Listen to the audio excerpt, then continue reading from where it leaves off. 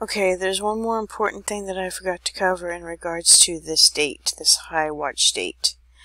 The 223 just kills me. And also 1223, because I was also shown those numbers. On this day, on the Jewish calendar, it is the 33rd day of the Omer count. We know what the 33 represents, and I had no idea until I did some more research. I knew about that day in regards to the Jews celebrating it as a public holiday because of it having to do with a rabbi who died, and then some of his followers died. But there's a little bit more to it, so let me show you that. So as you see here, May 12th, 2020, it's the 18th of ER, but it's of the Omer count, it's the 33rd day of the Omer count. And I had no idea until yesterday, when I did a little more research about this, that one of the things they do on this holiday is they light bonfires. Well, for those of you who watched the 2 videos that I posted in my community page regarding May Day, the whole month of May basically is high occult days. There's Beltane, there's Walpurgis, and all of them light bonfires. It's kind of synonymous with sacrifice. So I was amazed when I saw that it just so happens to be on this day. And for those who are interested, you might want to check out this website. Here it is up here. If I remember, I will leave the link. Sometimes I forget. But it just gives a little more insight into the month of Ziv and the meanings of it representing light and radiance.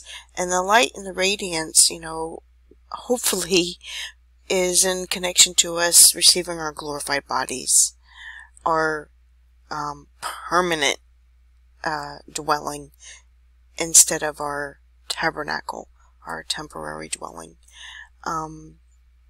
It's got some nice things that they say about it on this site. And it also could be pointing to the comet that will be flying over. And it won't just be flying over the United States, but it will be making its way across the Atlantic after the 20th and going over to Europe, and I presume going all the way across the rest of the globe. So, you know, who knows? Maybe it's a clue, a hint that we need to be watching for something in the heavens that will be lit up. So I would like to show you some connections on Torah calendar with the Parashah readings and things that I've been showing on the calendar in regards to second Passover. But before I do that, I don't want to forget, because I had mentioned Comet Halley being connected to Noah's flood. This website here is johnsnewplace.wordpress.com, and let me just go over some of this stuff quickly. It was published on April 5th, and at that time, in this article, they're talking a lot about Comet Atlas, because at that time it was being, you know, it was 5 times bigger than Jupiter and brightening and supposed to be this spectacular comet that we would all see, and then it broke apart just a couple days ago. So they talk a lot about Comet Atlas, but there's also reference to other comet stuff. So historically, comets have been harbingers of disaster, linked to pandemics, and now one approaches Earth. So they're speaking of Comet Atlas at this point. And linked to pandemics and death on a mass scale, and now one approaches Earth. So I'm wondering if Comet Swan is actually part of Comet Atlas, like a part of it that broke off and went off on its own and became like a baby comet, because apparently that does happen, because they referred to in this article that it could have been a parent comet of Comet Halley that was present at the time of the flood. So there's lots of paintings, a lot of them from medieval, the medieval period, with comets in them.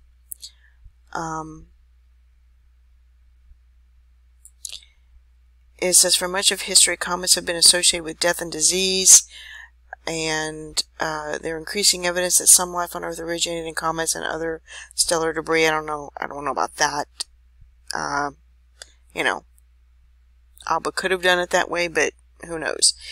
If passing comets have continued to deposit viruses and microorganisms on this planet, this may explain why ancient astronomers and civilizations attributed the periodic outbreak of plague of these stellar objects, or to these stellar objects. Moreover, the subsequent evolution and extinction of life may have been directly impacted by the continued arrival of bacteria, archaea, viruses, and their genes from space. Now, this is interesting, because what if the thing that we're all dealing with right now was created, and they know that this is coming, that a comet is going to come and create something much worse, and so they're preparing us for that. But of course they won't tell us that the comet did it. They'll say it's because we weren't doing what we were told to do. Do you see how everything's connecting here? This is why I'm covering it.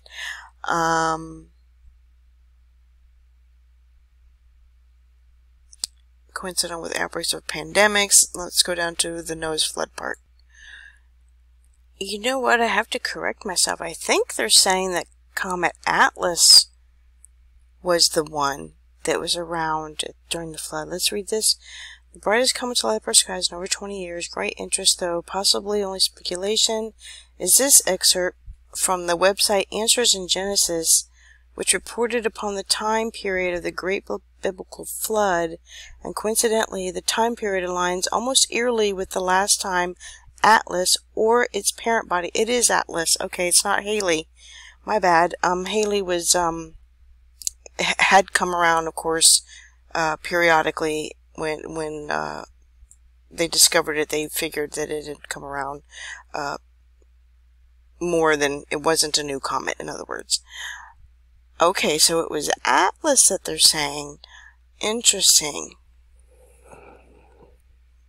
Well, that makes me think that Swan is a baby of Atlas even more. So anyway, it's saying, using the Bible, well-documented historical events, and some math, we find that the Great Flood began approximately 4,359 years ago in the year 1656 AM or 2348 BC. Just a coincidence that the Great Biblical Flood began approximately 4,359 years ago, while scientists believe the last time Comet Atlas or its parent was around was about 4,400 years ago. According to Sir Isaac Newton, the comet was the cause of Noah's flood. And I was like, oh no, that's not true. But then he explains that God sent the comet to cause the flood, which makes perfect sense, because when he does judgments, he does it using, you know, hail, volcanoes, fire. He uses these things.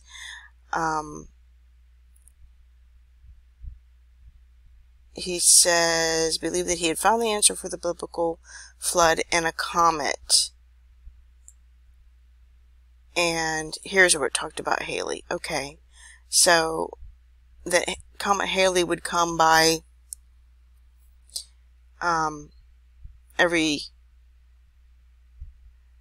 I read somewhere else that it was every 76 years that it would swing by. But he says that the Father sent the comet to cause the flood. In other words, the force of the comet would open up the heavens, open up the earth. It would do that. And the video link that I left for the astronomer that I mentioned, he said there's been a lot of flooding in Croatia as comets are going over. So he said that the vaporous tail of the comet saturated the upper atmosphere with excess water, which led to a cataclysmic rainfall. The windows of heaven being open and the weight of the rainfall combined with tidal forces caused water beneath the surface of Earth to flow forth and wreak havoc. And that, you know, that sounds plausible to me. So check out this website. It's very interesting, and there's lots of information about different comets being harbingers of doom. So you know, in a way, the comets can be associated with the four horsemen of the apocalypse, because they even said that comets have made men seek war.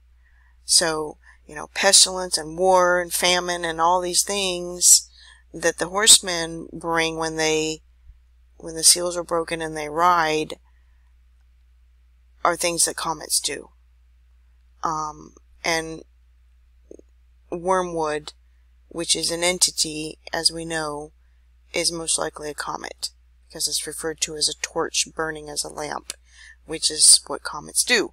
So, you know, comets are probably angels in physical form.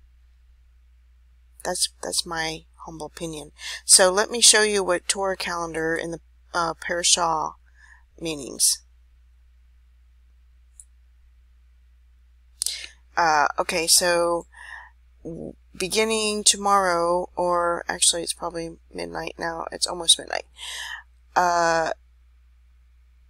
This Parashah reading, which I read in the synagogue, and this one, the following Saturday, are preparing us for something. This is be strong, and maybe be strengthened. They're heading into the wilderness. So that's what they would read in synagogue on May 2nd, and then this one is about being in the wilderness. So he's preparing his people for something that's going to be tough, because we know that once they entered into the wilderness, that things became a little tougher for them. They didn't have the food that they enjoyed in Egypt. They didn't have water. They were on foot, and they had to erect tents to sleep in, whereas before they most likely lived in houses built with clay and stone, you know, bricks, because that's what they were making for the Egyptians. So I'm sure they most likely lived in them as well. So anyway, it's interesting that this month, where it appears that some trying times are coming, that this is what the Parashah readings are. And here's the interesting one on ER 22. The 22. And I was like, okay, now so, and I had no idea. It is a form of a word in the Strongs that I covered several videos back. And look what it means. To take. And I was like, okay, take. Well, when you look it up in, let's see, it's in Numbers 4:21. Let me show you. Actually, it's in verse 22. It's the word nasa, to lift, carry, take. Remember several videos back, you guys? This cannot be coincidence that he does this, because I don't know these things until I do a video on them. I covered this exact word in the previous videos not too long ago. To lift, to carry, to take. This is all about arising, carrying away, taking. So, yeah. Alright, so this is the end of part 4. I will see you guys in the next one. I just have a little bit more to cover. I love you. Shalom.